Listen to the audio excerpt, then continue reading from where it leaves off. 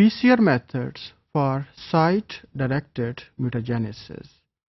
While this basic technique was developed, then it was realized that during DNA amplification, small mismatches or altered bases they can also be incorporated into the amplified DNA fragment और basic PCR protocol की तरह इसमें भी हमें एक primer की ज़रूरत होती है जिसमें हमारी जो बेस ऑफ इंटरेस्ट होता है कि जिस बेस को हम ऑल्टर करना चाहते हैं या म्यूटेट करना चाहते हैं वो हम इनकॉर्पोरेट कर देते हैं इन synthetic primer.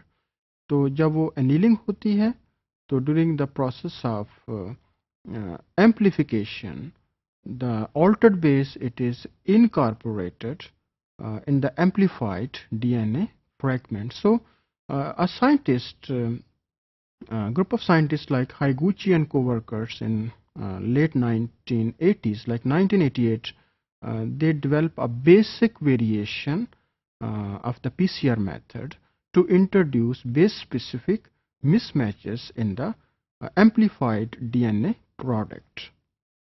For this purpose, they use two primary reactions for the amplification of the target DNA, and the product of the primary reactions, they will produce a DNA fragments whose ends they can hybridize because same type of primers were used in the two primary reactions.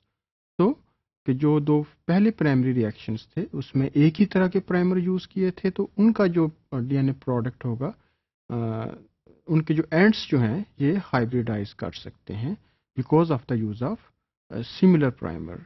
And जो hybridise ends हैं उनमें at least एक and में 5 prime and free होगा तो the further amplification it is carried out in the next step.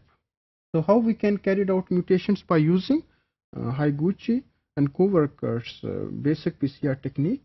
As I told you that in this technique two primary reactions are used, first one and second one, and they use same primers having the same mutated base like primer A and A prime. That will result in the synthesis of two fragments of DNA, and in the later steps they are denatured and mixed together. So mix and denaturation and annealing it is carried out because same primer it is used in the first step, so the ends they may overlap with each other, and at least one primer it can be extended, that is 5 prime to 3 prime direction. The extension can be carried out so that during the process of amplification the mismatch bases they can introduced in the amplified DNA fragments. In Higuchi and co-workers procedure, here 4 type of primers were used, 2 in the primary reaction and then 2 in the later reaction with 3 PCR steps. And then with the passage of time later on, biologists simplified the steps so that now 2 PCR steps were used with 3 DNA primers. And here the product of the first reaction, which can be called as the megaprimers, they can be used to direct the synthesis in the next step. So this is the variation that is introduced by another group of biologists around 1990. So here the first reaction, it resulted in the production of 2 fragments of the PCR that can be called as a megaprimers, that is used in the next step to introduce the mismatched bases. So it is a megaprimer method for mutagenesis. Now the advantage of PCR mutagenesis technique, it is very important. The reason is that PCR techniques they can introduce 100% mutations in the target DNA. Although its efficiency it is 100%, but there may be certain limitations or disadvantages.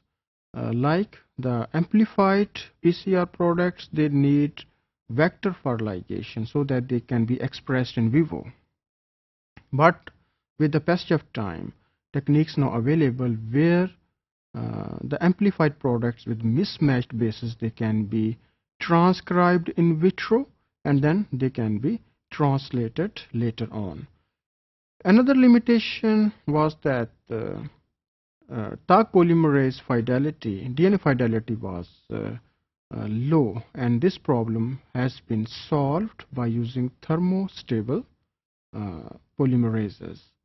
So these are a few techniques by which we can introduce our desired mutations in target DNA, and site-directed mutagenesis, simply we can conclude that it can be carried out by site-directed mutagenesis, or primer extension is there, and some protocols that are based on PCR, they can also be used for introduced our desired changes in DNA structure.